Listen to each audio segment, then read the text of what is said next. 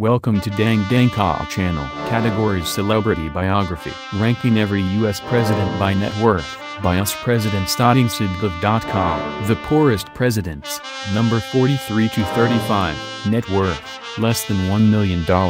James Buchanan, Abraham Lincoln, Andrew Johnson, Ulysses S. Grant, James Garfield, Chester A. Arthur, Woodrow Wilson, Calvin Coolidge, Harry S. Truman. This group of 9 won the presidency but never found significant wealth. Interestingly, 6 of these poorest presidents served in the period between 1857 to 1881. Clearly, the years before and after the Civil War were a tough time to be commander-in-chief. Number 34. Warren G. Harding. Net worth $1 million. Harding's tenure as president ended abruptly when he died from heart failure during his second year of office. Before that, he had earned income primarily from the local newspaper he owned. Number 33. William McKinley. Net worth $1 million. With the exception of his presidential salary, McKinley had no other significant sources of income. McKinley's presidency took a tragic turn on September 14, 1901 when he was assassinated. He served in office for 4.5 years. Number 32. Franklin Pierce. Net worth $2 million. Outside his presidency, Pierce had success as an attorney and owned land in New Hampshire. Compared to others on this list, though, Pierce's net worth and political record are rather unexceptional. Number 31. William Howard Taft. Net worth $3 million. Taft might have been the heaviest U.S. president. He allegedly got stuck in the bathtub, but his net worth was one of the lightest. Big Bill gained most his wealth from a long career in law. Number 30. Rutherford B. Hayes. Net worth $3 million. President Hayes doesn't have a particularly impressive legacy, but he did own a majestic estate in Ohio. Like many other U.S. presidents of his time, Hayes also had success as an attorney. Number 29. Millard Fillmore. Net worth $4 million. Fillmore has the distinction of being the last president from the Whig Party. His main financial asset was his estate in New York. Number 28. Benjamin Harrison. Net worth $5 million. Outside his presidency, Harrison was an esteemed lawyer who owned valuable property in Indiana. Some of his wealth was also passed down from his grandfather, President William Henry Harrison. Number 27. William Henry Harrison.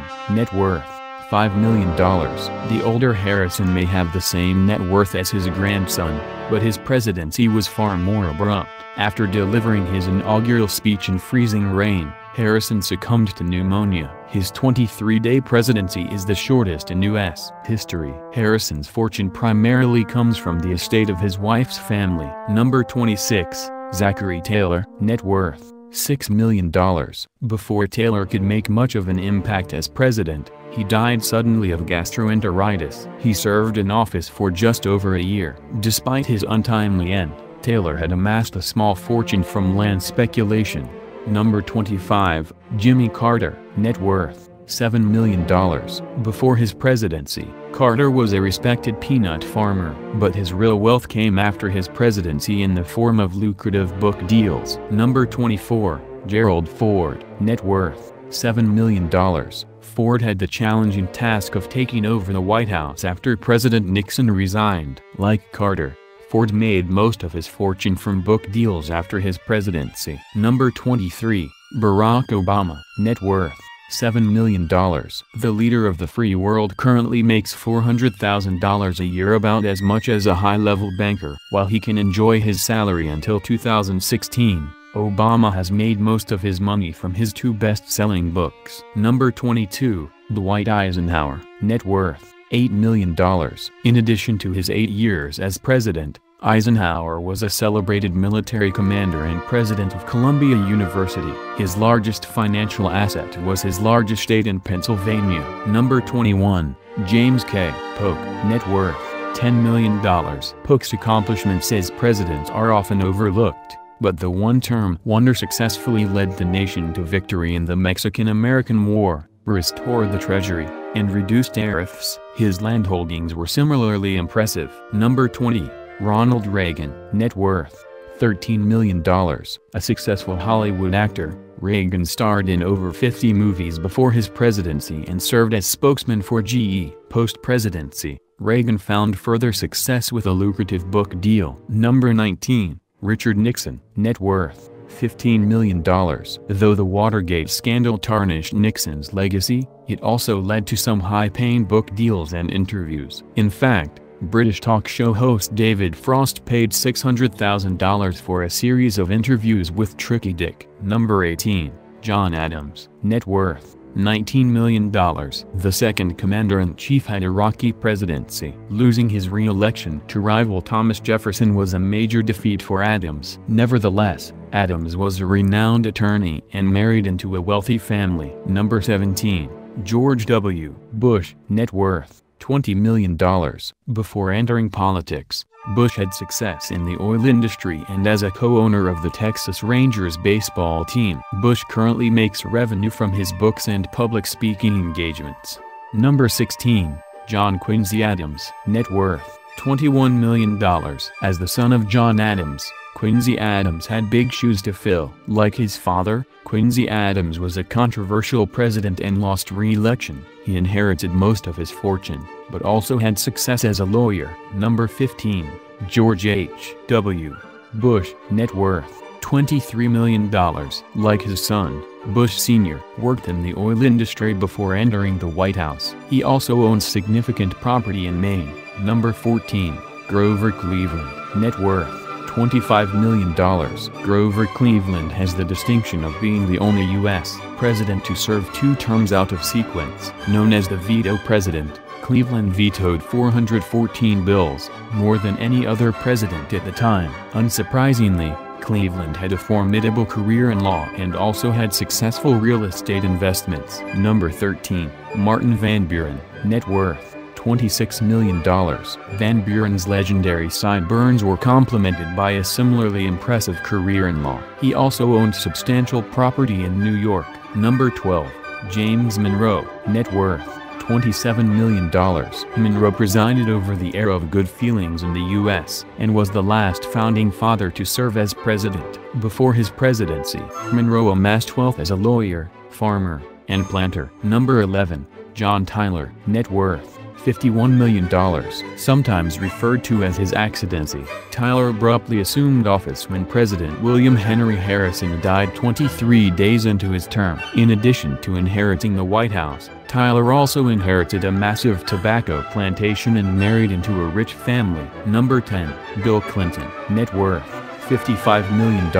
Although Clinton had a successful law career before entering politics, his real wealth came after he left the White House. Clinton's autobiography, My Life, has sold over 2.2 million copies. Additionally, Clinton has made a sizable fortune from public speaking alone. Number 9. Franklin D. Roosevelt. Net worth, $60 million. FDR was the longest-serving president in U.S. history, with over 12 years in the White House. He inherited significant wealth from his family and his marriage to Eleanor, but was never able to match the fortune of his older cousin Teddy. Number 8. Herbert Hoover. Net worth, $75 million. Unlike many of the presidents on this list, Hoover did not inherit any wealth. In fact, Hoover was an orphan who made his fortune in the mining industry. Unfortunately, his business savvy couldn't stop the onset of the Great Depression. Number 7. Lyndon B. Johnson. Net worth, $98 million.